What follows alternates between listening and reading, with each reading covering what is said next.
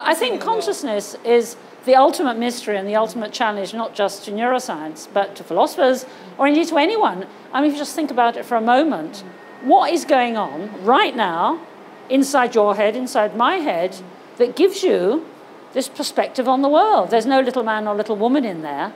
And even if I said, guess what, Rachel, I've now realized how the brain generates consciousness, what would you expect me to show you? What would it be? Would it be a performing rat or a formula or a brain scan? We have no idea even what kind of answer, even the most hypothetical, would satisfy this riddle, and that's what it is. So stepping back from that and admitting that as yet how the water, if you like, gets turned into wine, you know, the water of everyday bump and grinder brain cells gets converted into the wine of subjective experience. Leaving that aside and fully fessing up, you know, I wave the white flag, I have no idea how we would answer that question. I think neuroscience can make a contribution, along with philosophy and maths and so on, by looking at what we call correlations. That's to say how certain things that go on in the brain match up with things that you might be feeling. Your area of research that you talk about in your book really looks at Alzheimer's disease dementia at the point where, you know, thinking and cognitive abilities really have started to become impaired, and you can really notice a change, and where neurodegeneration really has started to take hold and consciousness really does change at that point in life.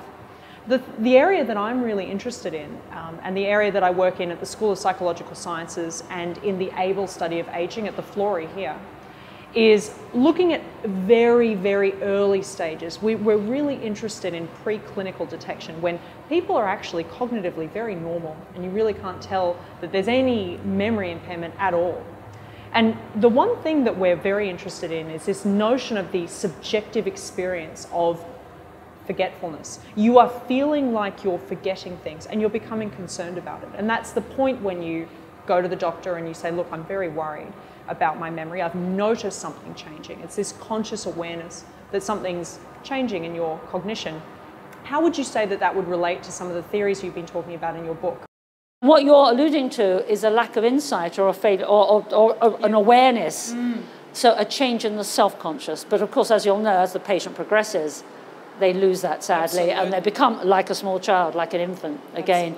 Interestingly enough, talking about people in the very early stages, I'm sure you had the study, it was in all the news, perhaps it was your own study, I don't know, showing that one of the earliest signs is a change in sense of humour. Did you hear this? Yes, I did. Where laughing at a funeral, or you know, because of course in frontotemporal dementia. I believe. That's right. And the English made a huge thing on this about, you know, losing your sense of humour, or it's no laughing matter, which of course it's not. But I found that rather interesting also because again, it's showing very subtly something that's inappropriate. It's not as if you've simply lost your memory or can't remember why you went to London. Or, you know, it's something that's extremely subtle, which a person might be aware of.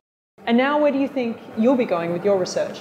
I think there's three areas really. That, one is something that I find very interesting that I just sort of came into quite late, is the impact of technology on kids' brains and the impact on education and what we want of the next generation. And that's really self-interest, because given that we're going to get old in this century and the kids born now are going to be looking after us, you know, I'd like them to be not glassy-eyed zombies, you know, playing video games, but kind of compassionate human beings, be helpful. So that's my own selfish thought. On a deeper level, I would like to really make an advance in the treatment of Alzheimer's, because as you know, there's been no drug for the last 10 or 15 years. That's right. And so I would like to have a drug, not a magic cure, but one that stopped the cells dying, one that was an effective treatment. So that would be an amazing gift to leave to society. Absolutely. And then on a more sort of highfalutin, if that's possible, level, I'd like to think in my obituary that someone said, she made an important contribution to our understanding of consciousness. You know, I don't want to say, oh, she solved it.